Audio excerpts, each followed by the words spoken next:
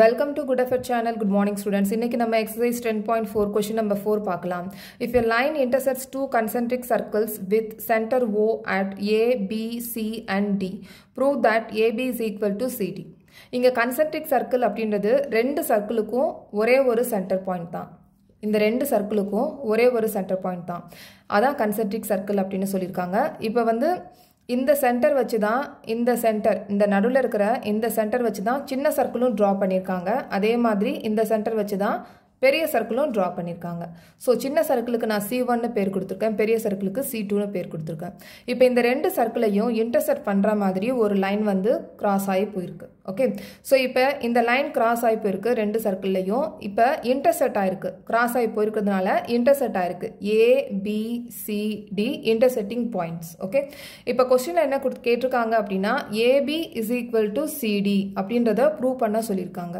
இத நம்ம ப்ரூவ் பண்ணனும் அப்படினா நம்ம கன்ஸ்ட்ரக்ட் பண்ணனும். ஓகே, ஒரு பெர்பெண்டிகுலர் லைன் வந்து கன்ஸ்ட்ரக்ட் பண்ணனும். லைன் L மேல ஒரு பெர்பெண்டிகுலர் லைன் கன்ஸ்ட்ரக்ட் பண்ணனும். ஓகே, சோ இப்போ நம்ம கன்ஸ்ட்ரக்ட் பண்ணிடலாம்.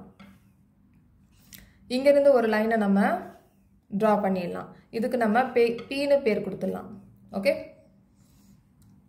சோ இப்போ draw OP perpendicular to L line L in circle C1. Okay, இப்போ வந்து பாத்தீங்கன்னா givenல two concentric circles with center O at A, B, C and D னு எழுதிருக்கேன் givenல. சோ நெக்ஸ்ட் வந்து to prove AB is equal to CD அப்படின்றத நம்ம prove பண்ணனும். Proof, let two circles C1 and C2 and line B L. நம்ம C1 C2 னு பேர் கொடுத்திருக்கோம், லைனுக்கு L னு பேர் கொடுத்திருக்கோம்.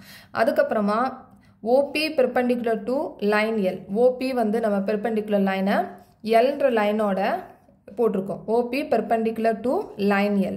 So இப்போ நம்ம in circle 1, in circle C1 சின்ன சர்க்கிளை நம்ம எடுத்துக்கலாம். இப்போ இந்த C1ல BC தான் வந்து கோடு. ஓகே, இந்த C1 சர்க்கிள்ல இந்த BC தான் கோடு. இப்போ இந்த OP perpendicular லைன் வந்து BC ல இருக்கு. ஓகே, OP perpendicular to இப்போ BC ல இருக்கு. சோ அதனால இது வந்து இந்த கோடு வந்து பைசெக்ட் ஆகும். ஓகே, சோ இத நம்ம தியரம் 10.3 ல வந்து நம்ம படிச்சிருக்கோம். perpendicular from the center of the circle to the chord bisects the chord நம்ம படிச்சிருக்கோம். அதனால இந்த BC வந்து என்ன ஆகும்னா பைசெக்ட் ஆயிரும். BP is equal to PC yeah மாறிரும். Okay, so BP is equal to PC. BP is equal to PC. இத நம்ம OP இது எழுதியாச்சு already. OP perpendicular to line L. Okay, so P bisects BC. Okay, so BP is equal to PC. இத நம்ம bracketல theorem 10.3 னு எழுதிடலாம். Okay, so இப்போ நம்ம தியரம் 10.3 நான் இங்க எக்ஸ்பிளைன் பண்ணி எழுதிருக்கேன். Perpendicular from the center of the circle to the chord bisects the chord. Okay, so இப்போ இந்த OP வந்து perpendicular line BC யா bisect பண்ணிருக்கு. அப்ப BP is equal to PC. இத நம்ம equation number 1 னு போடலாம். இது equation number 1. இது C1 சர்க்கிளுக்கு. இப்போ நம்ம அதே மாதிரி C2 சர்க்கிளுக்கு பண்ணலாம். இப்போ இதே மாதிரி சர்க்கிள் C2க்கு போலாம். இப்போ இந்த C2 சர்க்கிள்ல எது கோட்? AD தான் கோடு. ஓகே, இந்த AD கோடு இருக்கு. இப்போ இந்த OP perpendicular லைன் இந்த AD ய பைசெக்ட் பண்ணுது. தியரம் 10.3 படி. Okay, so OP perpendicular to AD. Okay, இத நம்ம பிராக்கெட்ல பை கன்ஸ்ட்ரக்ஷன் இது கன்ஸ்ட்ரக்ட் பண்ணதுனால OP perpendicular to AD. இப்போ P வந்து பைசெக்ட் பண்ணுது. Okay, so P bisects AD. Okay,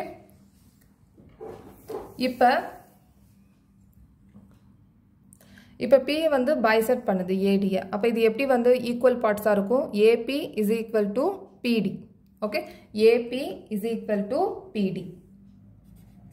AP is equal to CD. இத நம்ம தியரம் 10.3 னு எழுதிடலாம். தியரம் 10.3 இதே மாதிரி தான் perpendicular from the center of the circle to the chord bisects the chord. இதுவும் அதே மாதிரி தான். அதனால இது bisect ஆயிருக்கு. இந்த AD bisect ஆயிருக்கு. ஓகே, அதனால AP is equal to PD னு நம்ம போட்டுருக்கோம். இத நம்ம equation number 2 னு போடலாம். equation number 2. Okay, ஸோ இப்போ வந்து நம்ம கண்டுபிடிக்க வேண்டியது இந்த ஏபி.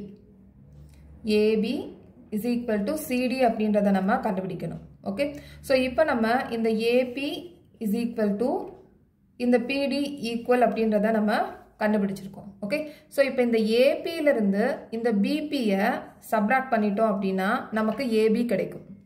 அதே மாதிரி இந்த பிடியிலிருந்து இந்த பிசியை சப்ராக்ட் பண்ணிட்டோம் அப்படின்னா நமக்கு இந்த சிடி கிடைக்கும். ஸோ அதனால் நம்ம equation number 2லேருந்து equation number 1 subtract பண்ணிடலாம். Okay, so subtract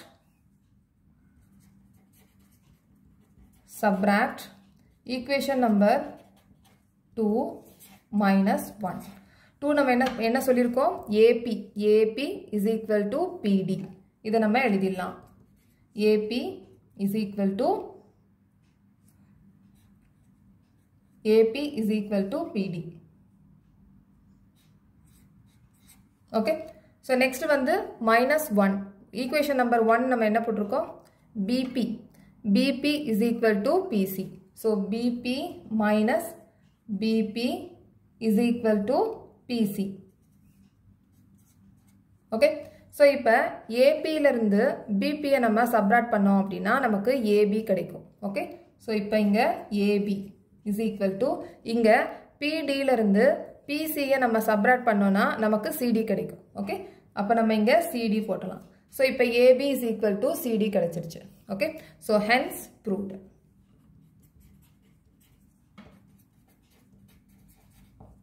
so next question next வீடியோவில் பார்க்கலாம். இந்த சேனல் உங்களுக்கு பிடிச்சிருந்துச்சுன்னா சப்ஸ்கிரைப் பண்ணுங்கள், ஷேர் பண்ணுங்கள், லைக் பண்ணுங்கள், கமெண்ட் பண்ணுங்கள். தேங்க்யூ.